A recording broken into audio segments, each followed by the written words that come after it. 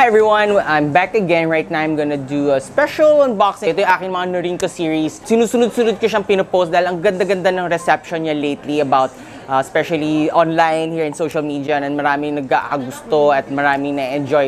At nakikita nila yung features. May mga misconceptions about the Norinco na medyo sometimes it's made in this country na medyo parang they always judge it regarding that. But so there's also some special things about this one. Ito yung standard size nung huli kong previews ng NP27. So again, welcome here in Lynx TV, and I'm gonna do a special unboxing of the Norinco 1911A1 factory enhanced DT. Hi everyone, I'm back again, and right now I'm gonna do something, actually parang repeat to pero hindi naman repeat, parang ano siya This is another Norinco model. As you can see in the box, it's another Norinco model, and this one's quite medyo maganda yung response nung commander size version neto So right now I'm gonna do another unboxing of the Norinco 1911A1 FE. So this one's in DT. DT also is, DT stands for dual tone, so dalawang color niya. So what's in the box? The box contains 2 magazines, 7-rounder magazines, of course a little brush, may rod dito, and the gun. So I'm gonna just get the gun, and of course very nice classic Norinco box. Itong box na to sobrang tagal na like I said, 2 decades na ata, ganito na yung box niya. Still tough and durable box. Ito yung ito yung big brother netong model na to. I featured just like couple of weeks ago. Ito yung Norinco NP27 Commander. So medyo naganda yung response neto, marami rin kumuha, and I told you that back then na bakit napakatibay na Norinco. Of course, it's made of train track steel na, as we know, train track steel na tumatagal to ng century. So mauna pa ata tayo sa baril. Joke lang. Anyways, see? Okay, I'll give you some specs on the gun. I'm gonna do a safety check. So, ito yung gun. As you can see, ang ganda ng finish niya.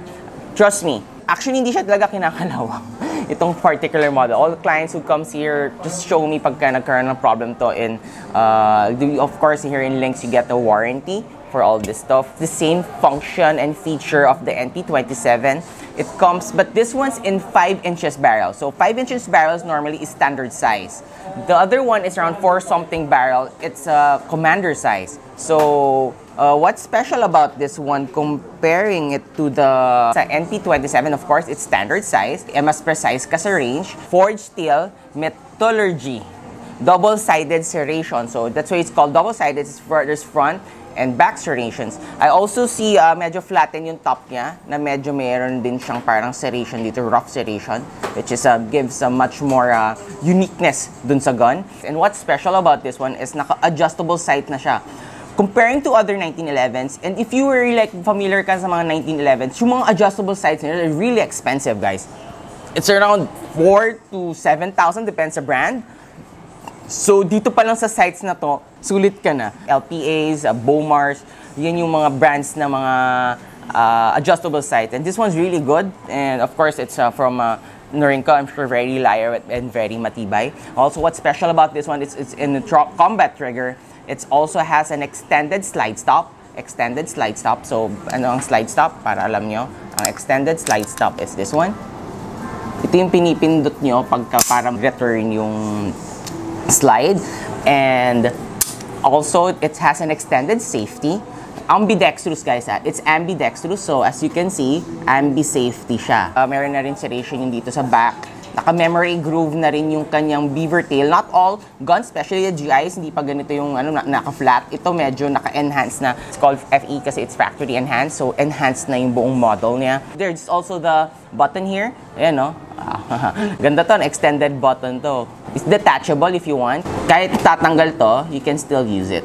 Yan, nakaumbok pa rin siya. Pero yun yung magandang enhancement nito para medyo extended din. So sobrang okay na rin siya sa range. I think kung very skillful ka, you can win with this one sa mga classic matches ng competition sa range. You won't really go wrong with the Norinco models kasi I told you, it's a proof sa store ko pa lang. I showed you the NP27 before. It's a display unit that everybody's been touching. So I'm sure na hindi siya kakalawang. Hindi nga namin pinupunasan, nililinis yun eh. I'm sure ganun din dito sa model na to. You can also do sun gunsmithing. We can recolor this one if you want to make it pwede kayo magkaroon ng medyo unique yung color ng gun nyo. You can request from us. We can make this black chrome. I'm gonna show you a picture of a black chrome. Oh, ganda, diba? You can also chrome this if you want. Actually, but basically the two-tone is really nice. I always tell my client, I will suggest them to customize their gun. Once they do a break-in or maybe a couple of years, can do a customization of this one. Sawa kayo, gusto yung custom gawin sa gun na to. Really good. Okay, this is the gun. I'm gonna do that Lynx FA turn. So, ayan yung unit. Just a little marking here. The two serrations, front and right, parehas yan dito sa side na to. First, the sights. Really special is the adjustable sights.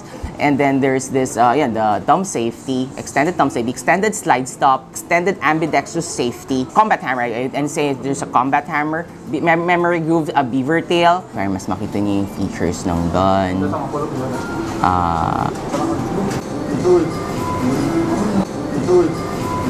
Really nice.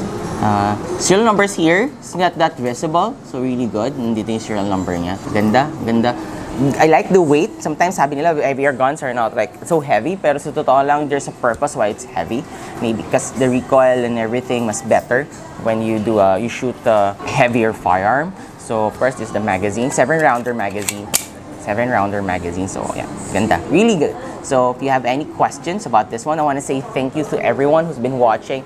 I know you'll also like this model. Thank you again sa mga nag-purchase dyan sa Visayas, Mindanao, Upper Luzon, sa mga walk-ins natin. Sobrang thank you, dumadalaw kayo dito and to be able to see these guns and to be able to hold it. Just visit us here in the store in Green Hills. I want to say thank you to everyone who's been watching. Don't forget to share and like. Also, please hit the bell button. Right now, I'm getting this posted in YouTube. So, para makita rin ng mga friends nyo, yung mga walang may Facebook, I'm sending this in YouTube. So, you just click the subscribe button and the bell. Pag send nyo yan, lagi kayo makakakuha ng mga posts natin at mga videos natin dito sa Lynx FA TV. I hope you enjoy this one and I'll see you on the next video. Thanks, guys.